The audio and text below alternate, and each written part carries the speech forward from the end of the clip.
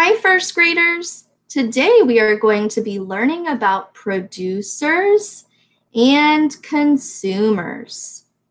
So a producer is someone who provides goods or services.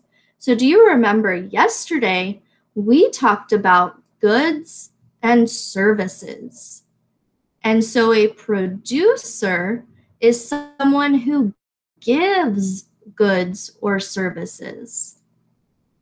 A consumer is someone who buys or uses the goods and services.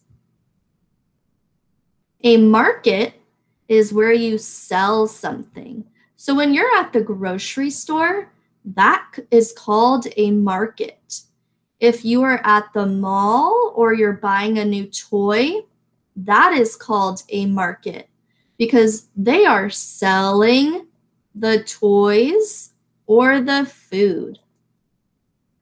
The word order is when you ask someone to send you a good. When you order something, you're asking the producer to send the consumer a good. A producer provides goods or services. Farmers and carpenters produce goods. Doctors provide services. So let's look at this picture and let's talk about the producer in this picture. So the producer is this picture because the producer makes the chair. The producer makes the chair. This picture is the consumer because the consumer buys the chair.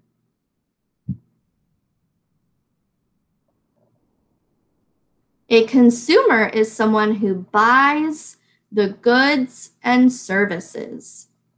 So some goods come from really close, like maybe in Antioch or California, but other goods may come far away. So maybe they come from somewhere else in the United States. Producers can be consumers too, because producers have to buy what they need to make something. A carpenter might need wood, glue, and nails to make a chair.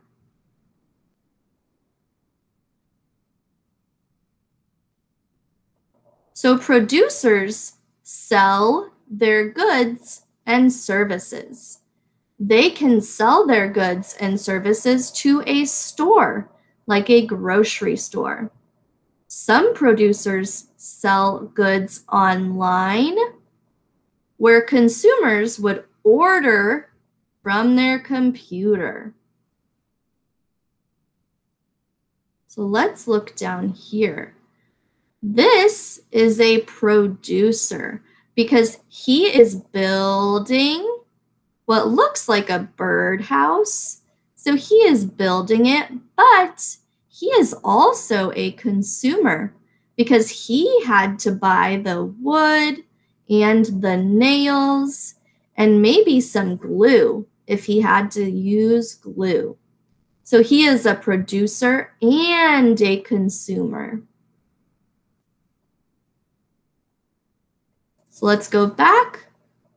A producer provides the goods or services.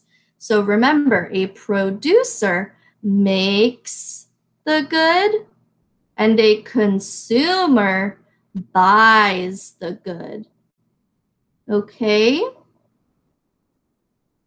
And so for today, when you're done watching this lesson, make sure you finish your activity in Seesaw.